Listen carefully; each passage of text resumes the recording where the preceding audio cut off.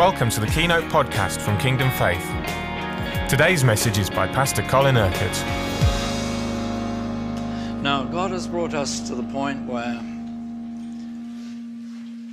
we're beginning to meet with Him in the Holy of Holies, entering into His holy presence more and more.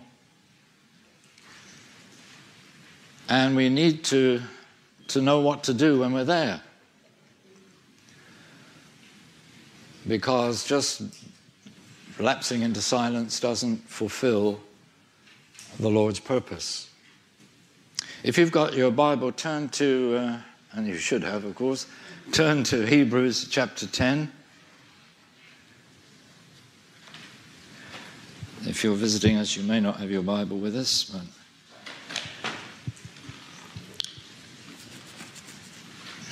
now this passage we know well and has been used a number of times already this term. Verse 19, therefore, brothers, since we have confidence to enter the most holy place by the blood of Jesus, by a new and living way opened for us through the curtain that is his body, and since we have a great priest over the house of God, let us draw near to God with a sincere heart in full assurance of faith, having our hearts sprinkled to cleanse us from a guilty conscience, and having our bodies washed with pure water.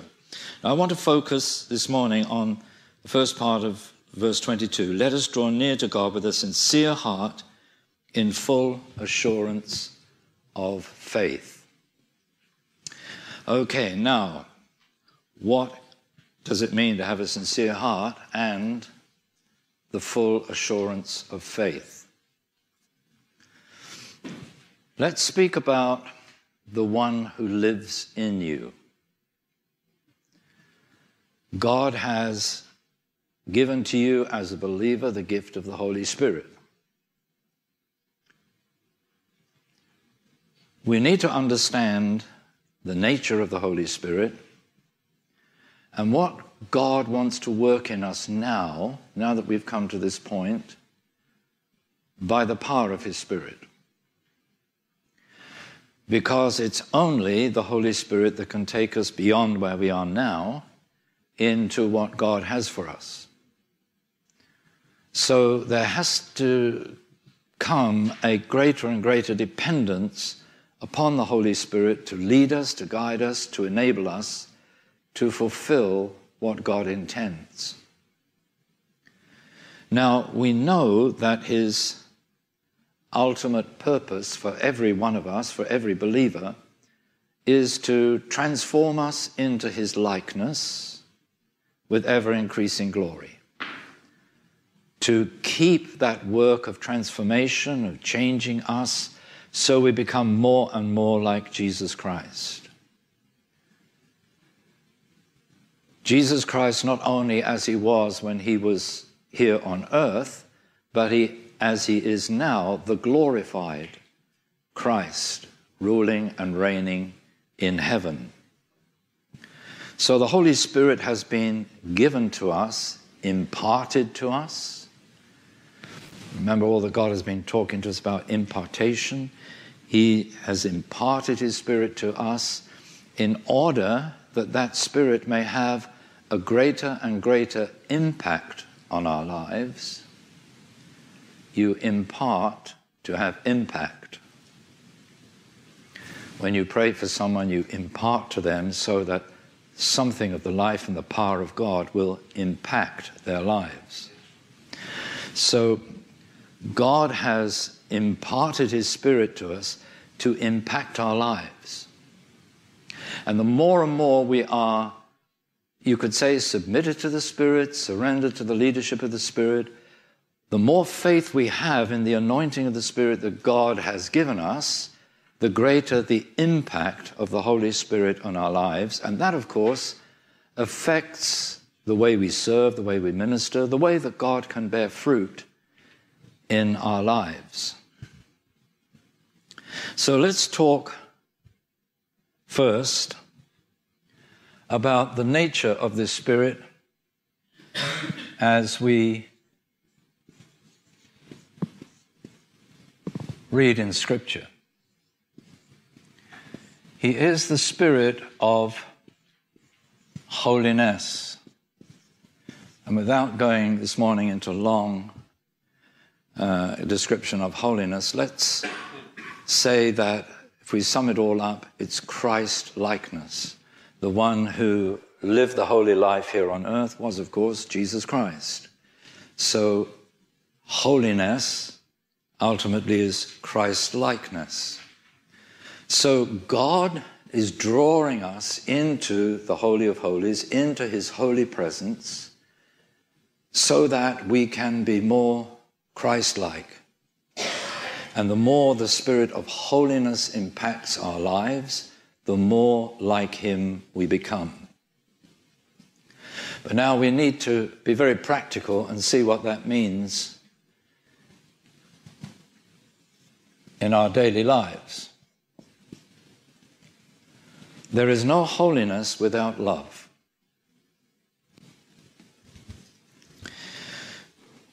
If the Spirit of holiness is working in you, then the Spirit of love is working in you. The more we increase in the holiness of God in our lives, the more we increase in love. Now that love, of course, will be expressed towards God. And Jesus has made it very clear that if we love him, we will obey him. So fruit of that love is obedience, just as the fruit of holiness is Christ-likeness.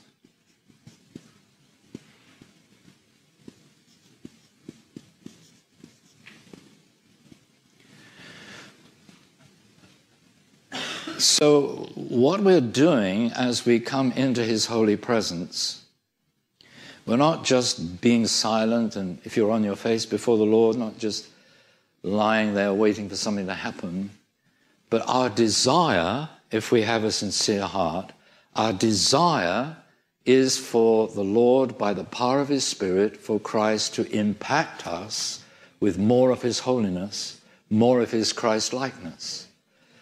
So if we have a sincere heart, that is what we're desiring.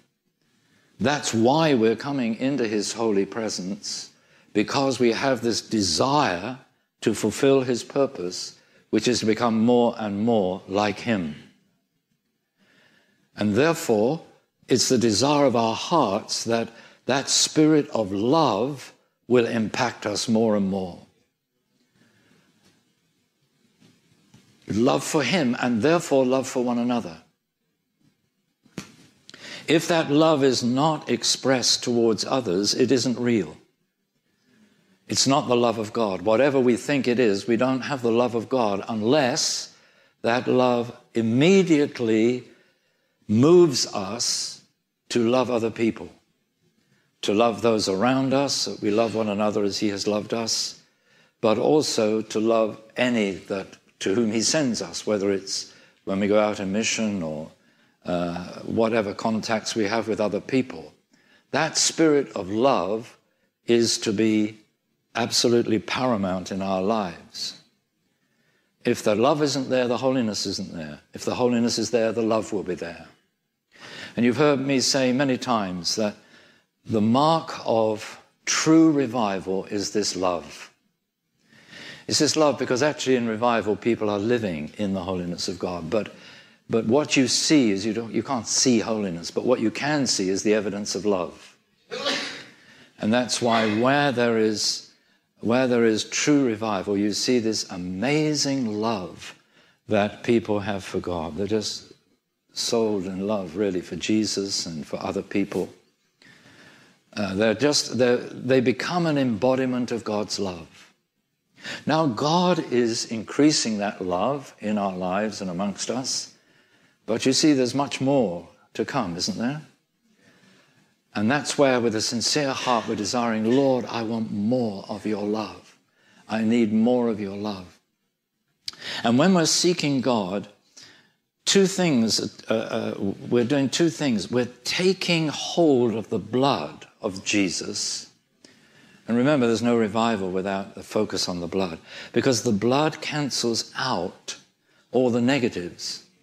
So if we just take this love, for example, our prayer really is, Lord, I don't want anything that is a denial of your love. I don't want anything that undermines love in my life. Show me if there is anything, and I want to turn away from anything that is contrary to your love. And I want you to impact me more and more and more with your love. If this is the desire of your heart, then you get passionate about this. You really long for this. It's not praying this because it's the good thing to pray, or because that's what you ought to be praying for, or because it's what Pastor Colin said in a keynote address. It's because it's the desire of your heart. But as you pray that, you have this faith. Come with a sincere heart and in the fullness of faith to believe that that is what God is working in response to what we're praying. So every time we encounter God, something is transforming and changing in our lives. Every day there's going to be change. There's going to be something happening. We may not feel anything, we may not experience anything when we're praying, but if we're praying with faith, something is going to actually happen in us. And we're going to see the outworking of that in relationship to other people, because you can only really see where you are spiritually in relationship to others. While you just think of yourself and your relationship with Jesus, you can be totally unrealistic as to where you believe you are. It's when we have to relate to others, then you see where you really are in terms of your relationship with the Lord. So, God has delivered us from legalistic religion, but the scripture says that it's the law of the Spirit of life that is now at work within us. And God has been speaking to us all term already that his purpose is for us to have the fullness of that life. So what does that mean? It means his life becomes my life. Now look, when we were talking about impartation, I made it clear to you that when you do something in the name of Jesus, if you lay hands on someone in his name, your hands become God's hands. That's not you, it's God touching the life of that person to impart something of his life, love, power, healing, whatever it may be. And you see, this is what the scriptures teach us, that the more we are submitted to the Lord, the more we become who he is. So his desire is for his life to become our lives to become his life. So what we're living is not our lives, but his life.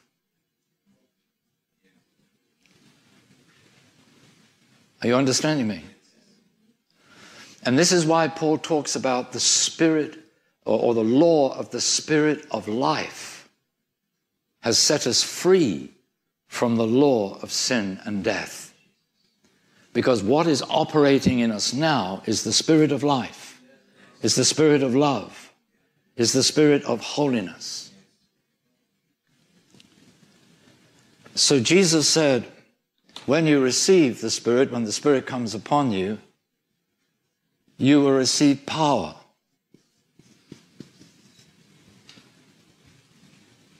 So his power becomes your power. And his power is so much greater than your normal, natural human power that you want to live in his power, in his life, in his love, not in your own strength. Apart from him, we can do nothing. So if I lay hands on someone to impart, it's not my power, obviously, his power. And nothing is impossible for his power. My faith needs to be, I'm imparting his power in his name. That's why it's not a question of praying words to Jesus, but doing something in the name of Jesus, on behalf of Jesus. It's saying, here is God's power. So, of course, the Spirit is the Spirit of healing, but we know that the power of God is much more than just the power to heal, because it's the power that enables us to do everything in our lives that glorifies the Lord. Now, this is the key to everything, that the Spirit is the Spirit of glory. If God's purpose is to transform us into his likeness from one degree of glory to another, then he has had to impart to us the Spirit of glory. And this is why Jesus, when he was praying for all those who had become believers, in John 17, before he went to the cross, he said, I have given them, and this is a prophetic word, of course, because he was talking not only about those who have already believed him, but those who will believe in him in the future, which means he was praying for us. And he says to the Father, I have given them the glory that you gave me. So the Spirit of holiness is in you, the Spirit of love is in you, the Spirit of power is in you, the Spirit of life is in you, the Spirit of glory is in you. Because that's who the Spirit is when God imparted his Spirit to you. When you were born of the Spirit and then filled with the Spirit, when you were baptized in the Holy Spirit. So the glory of God is there within you. So if you're going to be transformed into his likeness with ever-increasing glory, that is only going to happen because you are submitted more and more to that glory. The more you are submitted to that glory, the more that glory can impact your life. Can you see, this is a matter of degree. God has given you everything that the Holy Spirit is. But it's a matter of degree as to how much that Spirit actually impacts your life. And what this scripture is saying is that's all dependent upon where you are in your heart and where you are in your faith. How submitted you are in your heart and what you really believe God can work in you and through you by the power of his Spirit, by the presence of his Spirit. So this is such a tremendous gift. Jesus says he is the Spirit of truth who guides us into all the truth, who takes the things of Jesus and declares those things to us. And Jesus taught that if we know the truth, then we will be set free. We will be his disciples if we live in the truth, and that truth will set us free. So the Spirit is the Spirit of truth, and where that truth is operating, there will be freedom. Where the Spirit of the Lord is, there is freedom. So he is the Spirit of freedom as well. Don't get too excited because it's Tuesday morning. But we need to be so thankful that you have the Spirit of freedom within you. So if there's ever a situation in which you don't feel free, it's not a question of whether God on his throne wants to set you free. He's already given you the Spirit of freedom. He's already given you the truth and the Spirit of truth that will set you free. So it's a question of allowing what was imparted to you to impact you more. Are you getting this?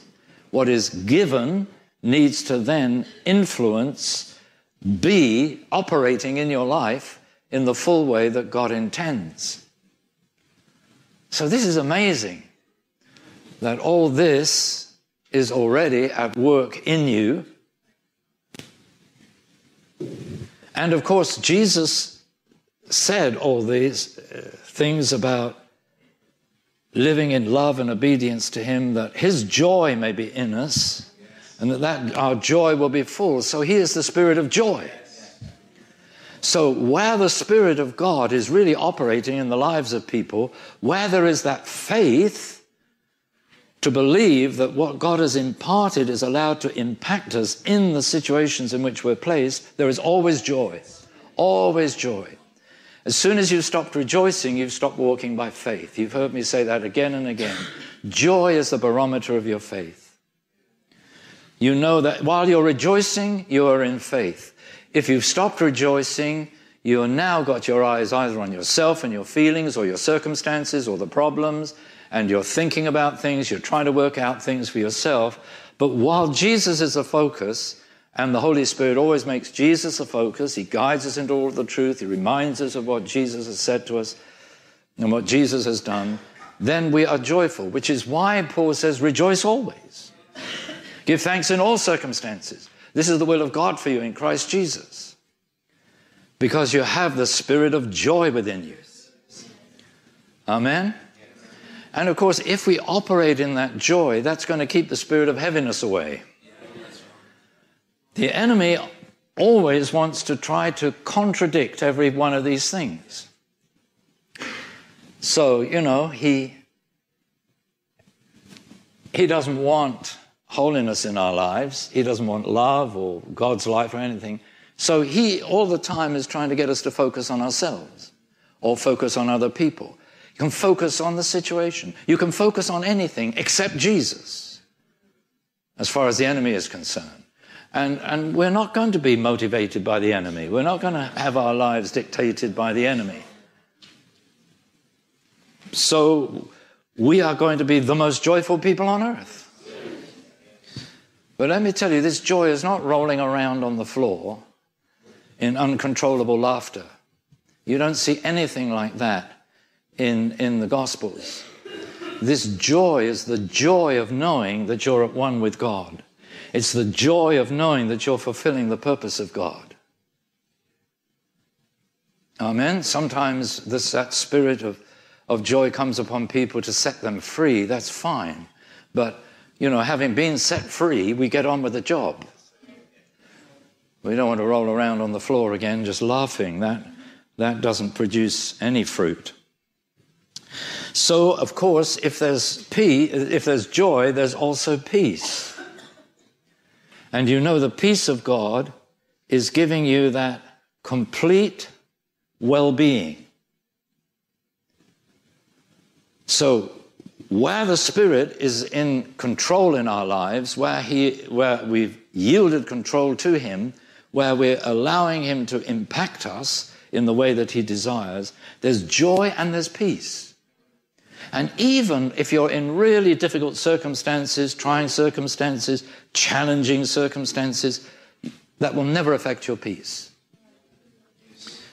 You won't get all worried and anxious and fretful because of what's happening. Even in the midst of the most terrible circumstances, you will have peace with God. And if you have peace with God, then actually you will overcome. No matter what the situation, you will overcome. Because this is another evidence of how we're trusting God. We're not allowing the situation to undermine our faith. We're not victims of the situation, but we're victors over the situation. So we have peace with God. And then this is not exhaustive, but of course he is the Spirit of victory. He's the Spirit that enables us to overcome. And we overcome by using the authority that God has given us. And we know that there is a connection between the authority and the power. That authority and power go together. They're not the same thing, but in Scripture they are operating together. So when you see the power of God in Jesus' ministry, it's because he exercised authority. And you see, when you lay hands on someone to impart, you need to realize that you're exercising authority. You're not hoping something will happen.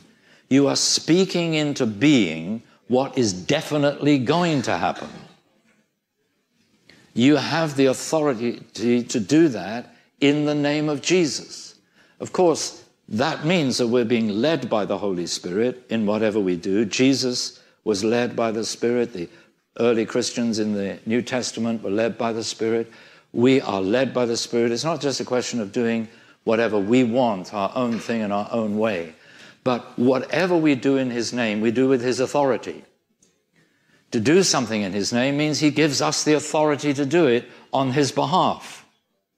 Jesus doesn't walk around on earth now as he did 2,000 years ago, except in you and in others like you, who have the impartation of his Spirit, who have the calling, therefore, to do things in his name. So Paul says, whatever you do in word or deed, do it all in the name of the Lord Jesus Christ, giving thanks to God the Father through him. Now we could go on and say, well, he is the spirit of worship, he is the spirit of prayer, and so on and so on and so on. We could think of all the fruit of the Spirit and the gifts of the Spirit. The Spirit enables all of those things in our lives. But this is enough for us to be getting on with. So the question always is, okay, how much of the holiness of God is impacting your life at this moment? How much of the love, how much of the life, how much of the power? How is God being glorified in you at present? How much freedom is there because you're walking in the truth? How much joy, peace, victory in your life? Now, this is where we have to obey the Scripture that says, have a sober estimate of yourself. Don't be unrealistic in thinking that you're in a place with God that you're not. But on the other hand, don't be full of unbelief and deny the place you are with God. So you know what you have because he's imparted all this Spirit of holiness, of love, of life, of power, of glory, of truth, of joy, of peace, of victory to you.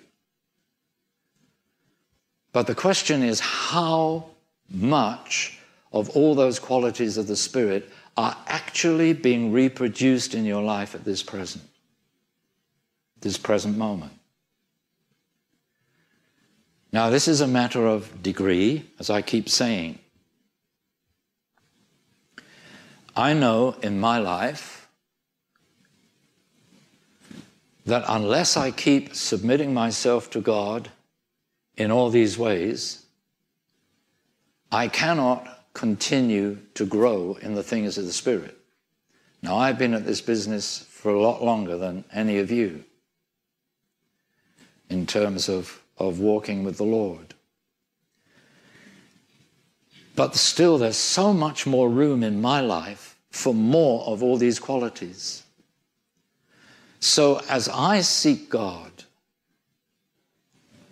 I have to submit myself to him, and the prayer of my heart, the desire, the longing, the passion of my heart has to be that I want more of every one of those qualities in my life. So if I'm coming before God, before the throne of God, what do I find there? According to the Scripture, I find mercy and grace to help me in my time of need. So what does that mean? Every time I come before the Lord, I'm going to be faced with the way in which I lack. There's too many things about me still that are not like that.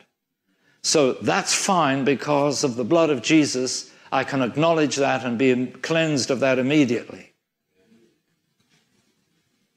But then we find grace to help us in a time of need. What is my need? My need is to be more like Jesus. My need is for more of his love, more of his life, more of his power, more of his glory to be revealed in my life. This is my need. This is my desire. This is my longing. This is my passion if I love him.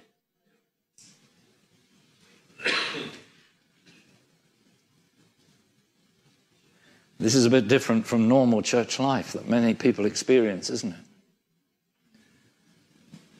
And you see, this is the sad thing, that there are so many Christians, born again, even filled with the Spirit, who know about Jesus, but who don't really know Jesus.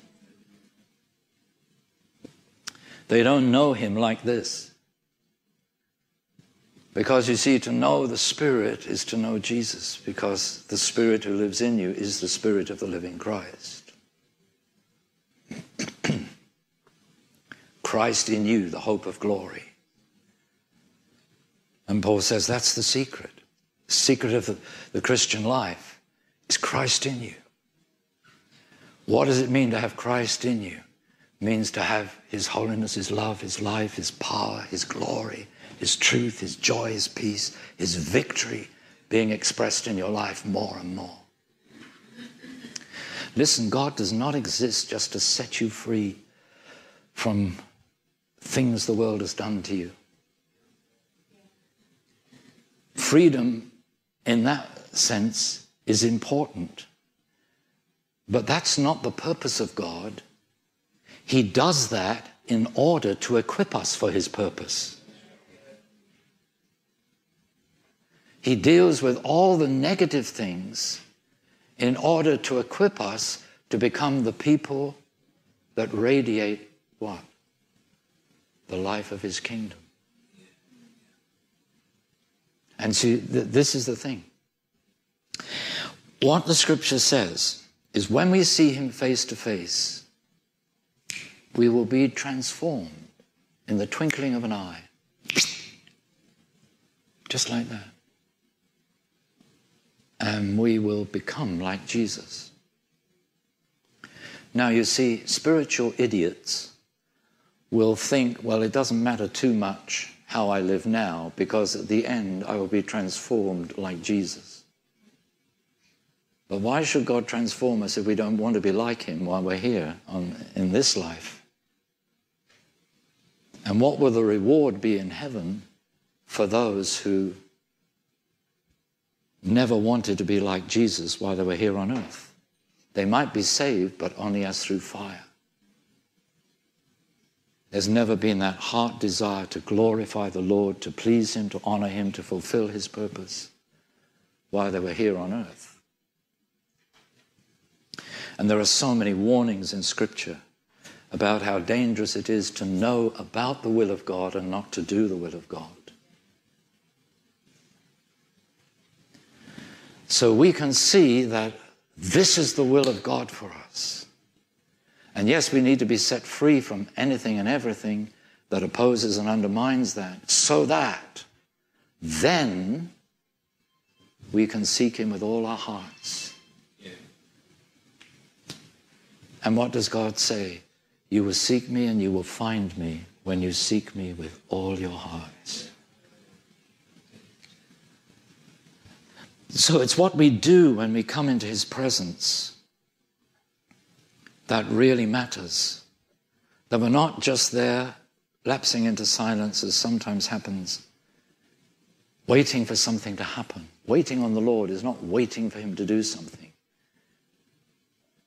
It's coming up before him to avail ourselves of that mercy and that grace that we need. It's the throne of grace. And you know, grace is what God gives to those who deserve nothing. So as we come before him, we recognize we deserve nothing of ourselves, but we have access right into his holy presence because of the blood of Jesus. That blood has opened up the way for us to be able to meet with him now, so that he can impact us more and more with all these qualities. So have we got this? Make sense?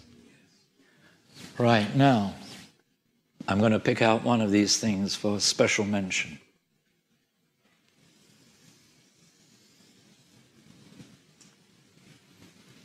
If God's purpose is to transform us into his likeness with ever-increasing glory, the glory of God needs to become ever more significant in our lives. Okay. So what does that mean?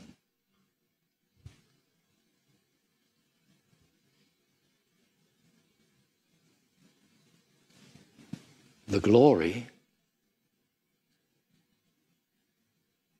becomes your motivation.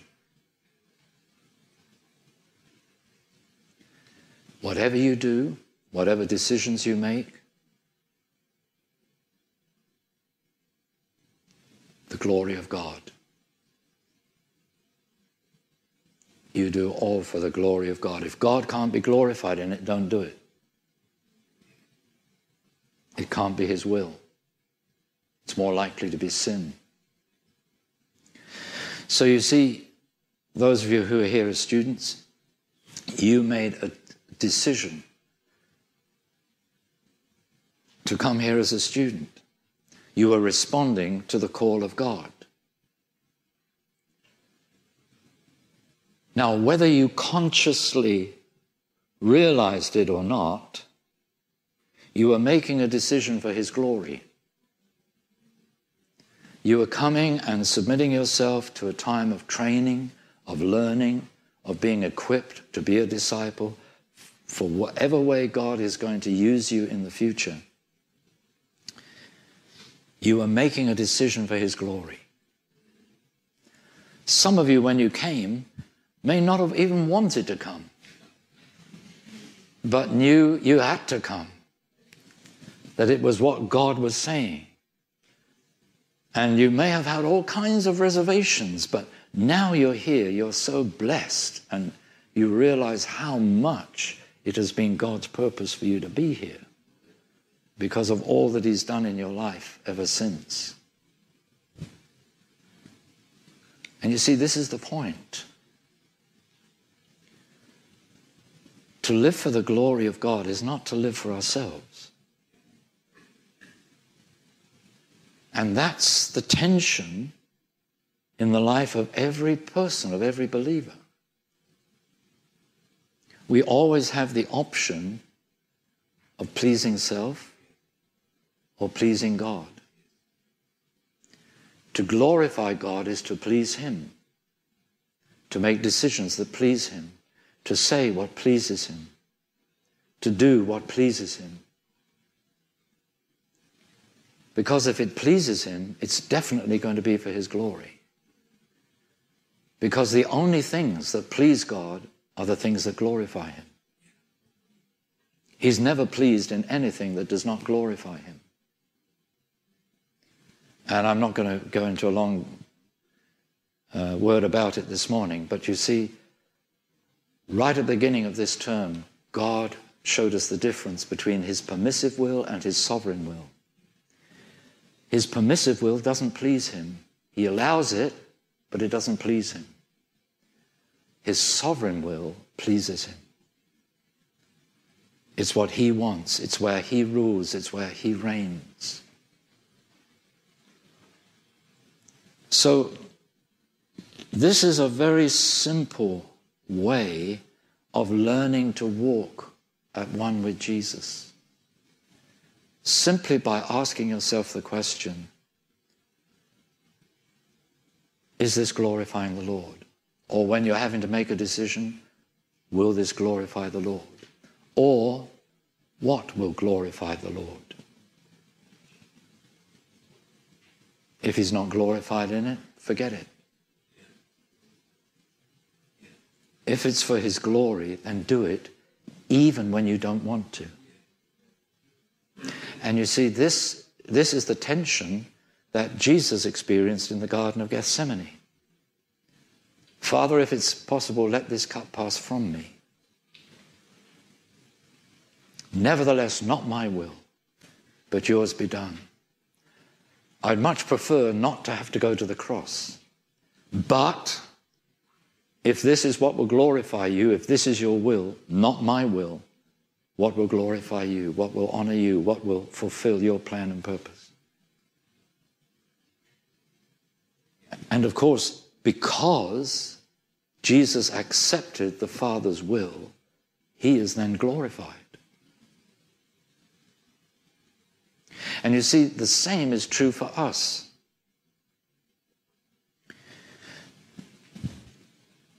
What is the nature of this love?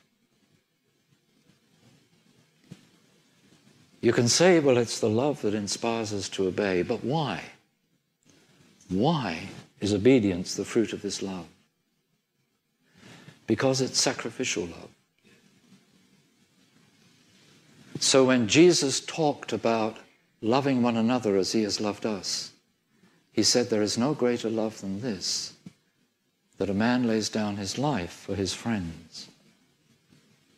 So if actually the love of God is impacting our lives, then, as you've heard me say again and again, we live for others and not ourselves.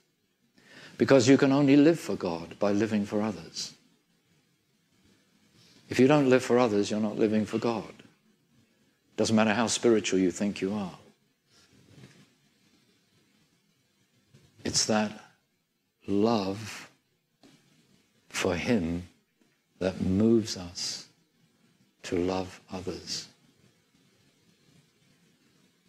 So it's a sacrificial love. That means it's going to cost us something. And if we avoid cost, we avoid the purpose of God. All we want is a nice, comfortable Christian life where we think God is going to supply everything for us. But that's not being a disciple. That's not living for the glory of God. That's not being used of God to further his kingdom purposes. So it's a joyful life.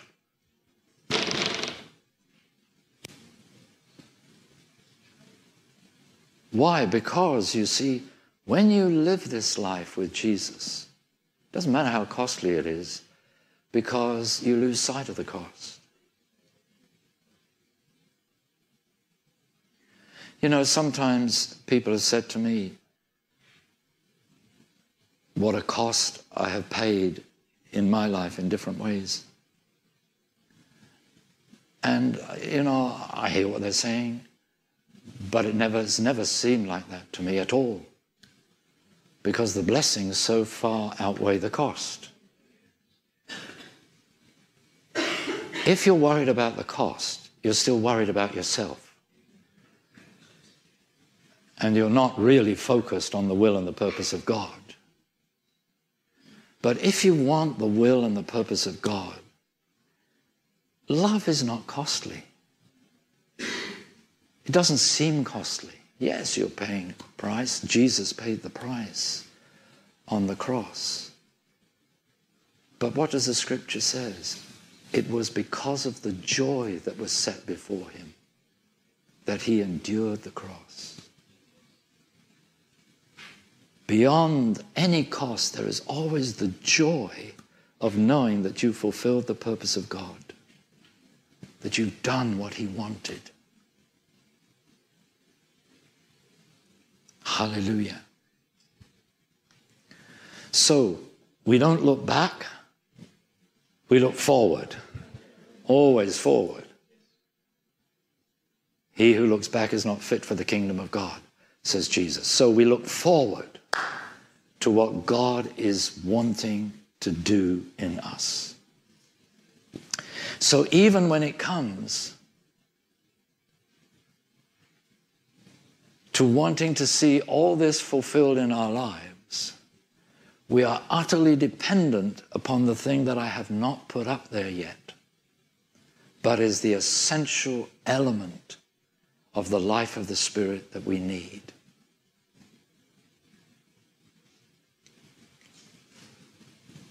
He is the Spirit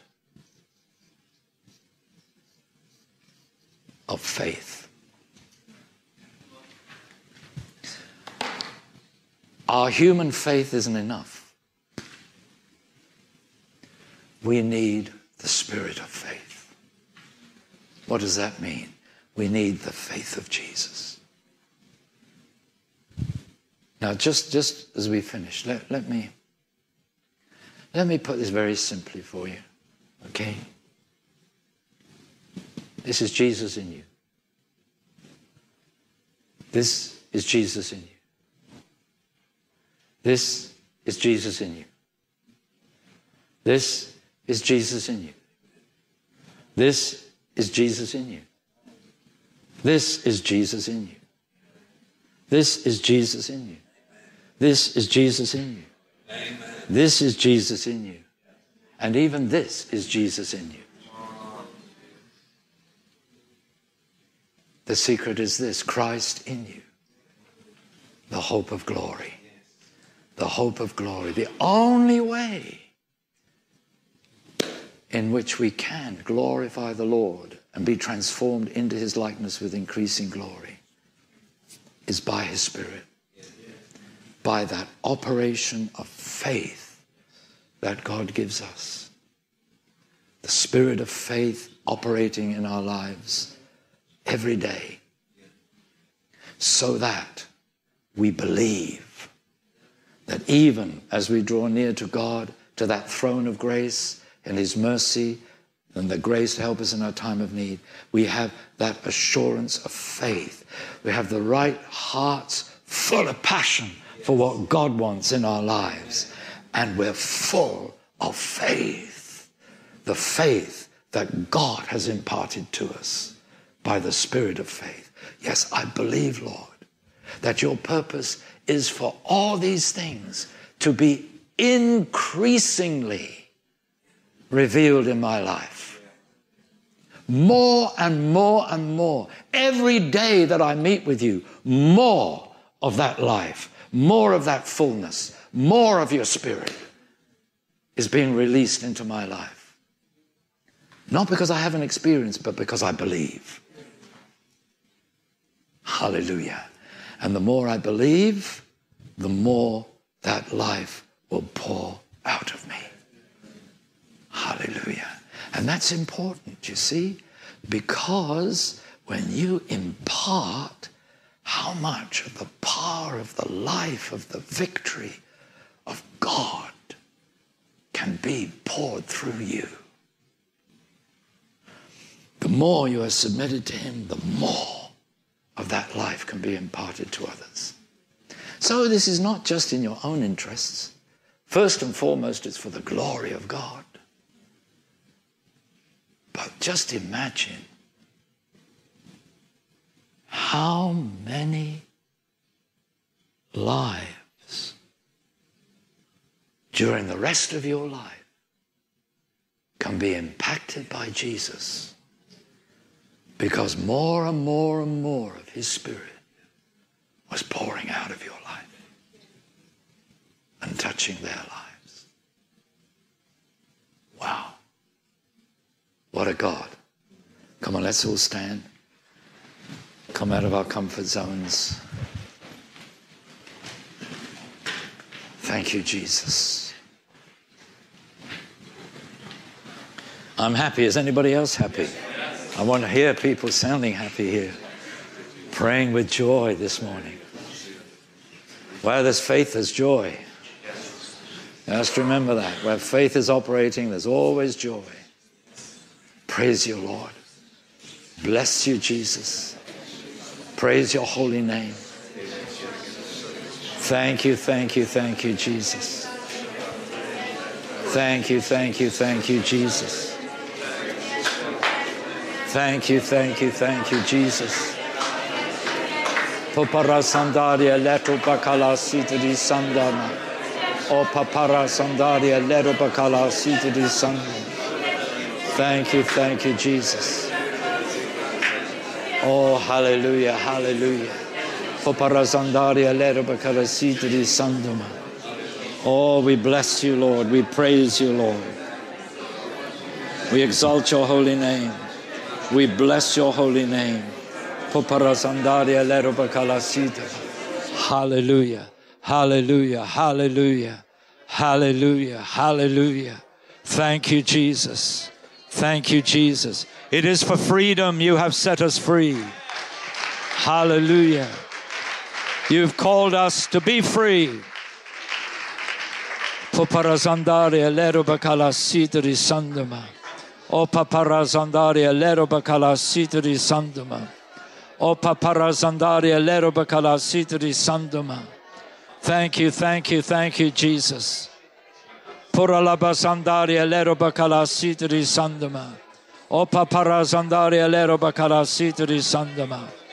O paparazandaria lero bakala sitri sandama.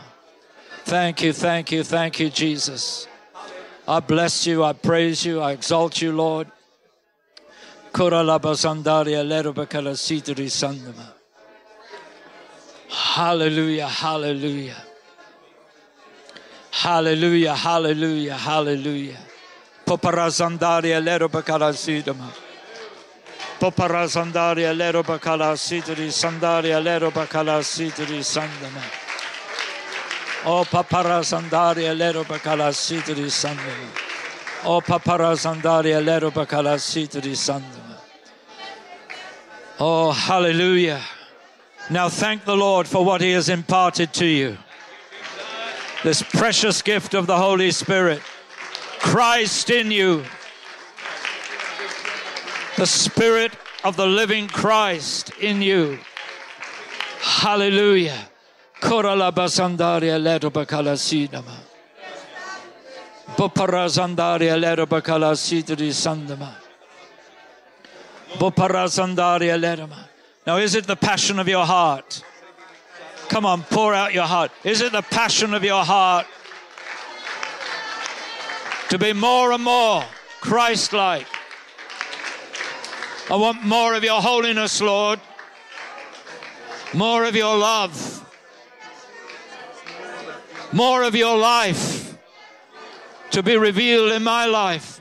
More of your power, Lord, so I can be more effective in impartation. More of your glory to be revealed in my life. Because of your sovereign will being outworked in my life. More of your truth, Lord, setting me free, setting others free as I speak and act in your name. More and more and more of your joy, Lord, because your faith is operating in my life and I'm just walking at peace with you, at one with you, in unity with you. Praise you, Jesus. Oh, let's thank you, Lord, for the authority to establish your victory. Your victory over sin. Your victory over the devil. Your victory over the circumstances. Your victory over all opposition. Your victory over fear. Your victory over all unbelief. Hallelujah. Thank you, Lord. I have the spirit of victory. I have the overcomer living in me. And I praise your holy name. I bless your holy name. I worship your holy name. Paparazandaria lero bakala sidri sandama. Oh, paparazandaria lero bakala sidama. Paparazandaria lero bakala sidabalandama. Oh, hallelujah. Come on, tell the Lord you believe it. That this is his purpose for you. More and more and more and more of Jesus Christ in you. More and more and more of his Spirit. Oh, thank him for the freedom that he gives you. And thank him for how he wants you to use that freedom to glorify him. Hallelujah. By fulfilling his sovereign will.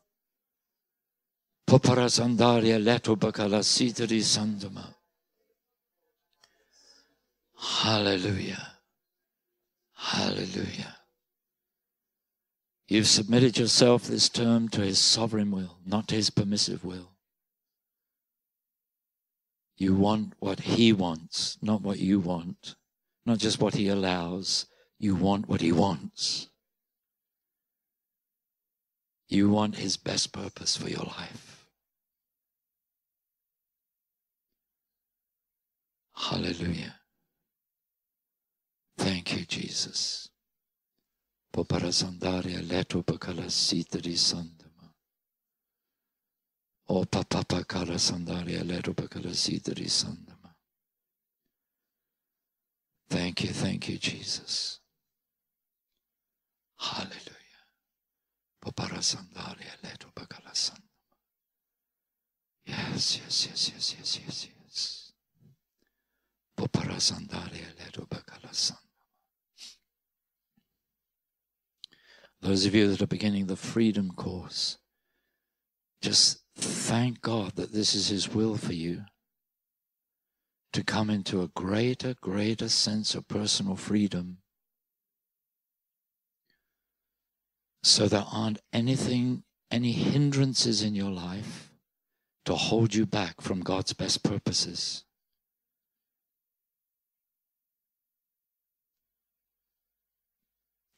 He has called us to be free.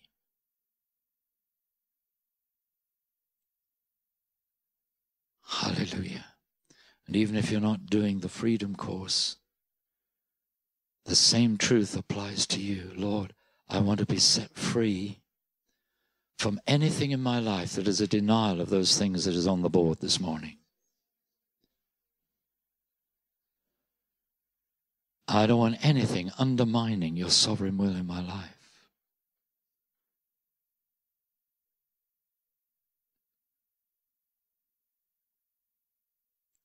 Now, when you first came as a student, you probably had no idea that this is what God was going to get you into.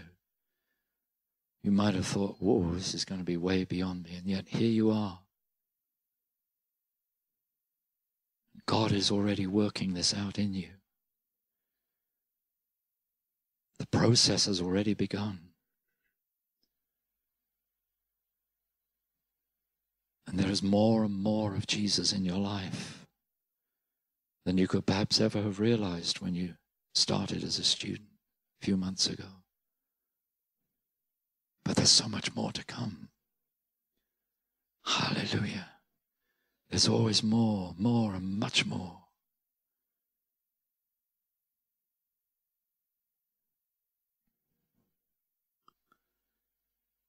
So, Holy Spirit, we want to see you released in our lives increasingly. So there's more of Jesus and less of us. Thank you that you say your grace is sufficient for us and your power is made perfect in weakness. That when we're weak, then we're strong. So thank you, Lord. We know our own weakness, but we know the strength of the one who lives in us. We know the power of the one who lives in us. We know the victory, the overcoming power of the one who lives in us. We know the faithfulness of the one who lives in us. We know the love of the one who lives in us. Oh, we thank you, Jesus. We thank you, Jesus. Not I, but Christ. It is no longer I who live, but Christ who lives in me.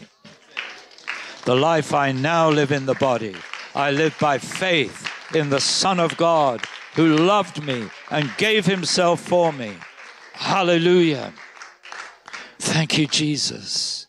Thank you, Jesus. Thank you, Jesus. Poparasandaria leto bakalasitri sandama. O paparasandaria leto bakalasitri sandama. O paparasandaria leto bakalasitri sandama. O paparasandaria leto bakalasitri sandama. Oh. Now what about your heart? We are to come with sincere hearts. That means we're not desiring for ourselves, but for the glory of God, for his will, his purpose to be outworked in our lives.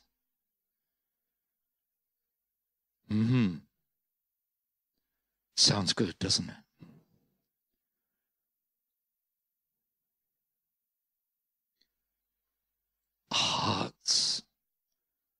full of longing for more of Jesus. Is that your heart this morning? Is that really your heart? Oh Lord, I just long for more of you. I long to know you better. I long to walk more closely with you. I long for more of your love, more of your life, more of your power to be revealed in my life. I long for more of you, Jesus. Or have you lost your first love? That longing you had when you first became a believer? Well, those of you who have been students here, God has restored that first love, and He's taking you beyond that first love.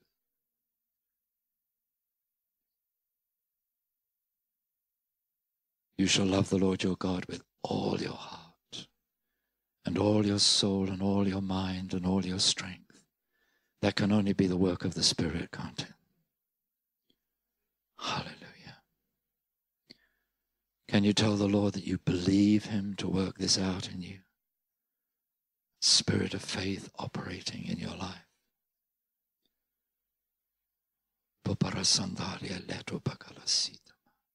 Lord, we recognize we can't do it without the faith that you give us. You are the author and you are the perfecter of our faith. So, Lord, I thank you for the faith for your will.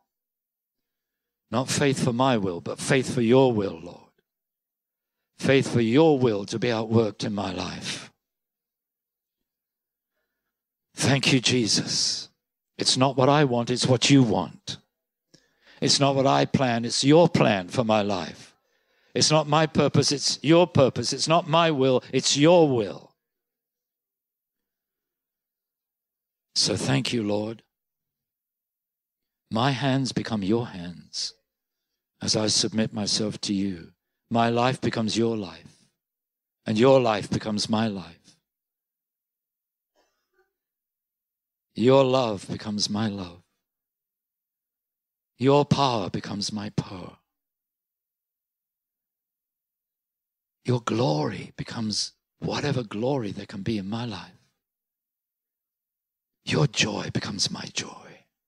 Your peace becomes my peace. This is amazing, Lord. This is just so amazing. So amazing. Hallelujah. Your freedom becomes my freedom. Hallelujah. Hallelujah. Hallelujah. Hallelujah. Koralabakala sandaria leto bakala sidama. Oh, hallelujah, hallelujah. Thank you, thank you, thank you, Jesus. What a mighty God, what a wonderful God. How we worship you, how we glorify your name. Paparazandaria lerubakala sitri sandama. Oh, paparazandaria lerubakala sitri sandama. Hallelujah, hallelujah, hallelujah. Oh, come on, let's have a great burst of praise to finish this morning. Paparazandaria lerubakala sitri sandara mazundama. O paparazandaria lerubakala sitri sandaria lerubakala sitri sandama. O paparazandarama. Hallelujah. Is God good? Or is God good? What a Lord, eh? Can you understand why Paul says he is able to do far more abundantly than all we could ask or imagine, according to that power that is already at work within us? He's going to take you beyond anything you could ever have imagined. He might already have done that, but he's going to do it more and more and more. He's going to amaze you. He's going to amaze you by what he does in you and then what he does through you. What a God. Thank you for listening to this Kingdom Faith podcast. We trust it's been an encouragement to you. For more information and resources by Kingdom Faith and for our other audio and video podcasts, please visit kingdomfaith.com.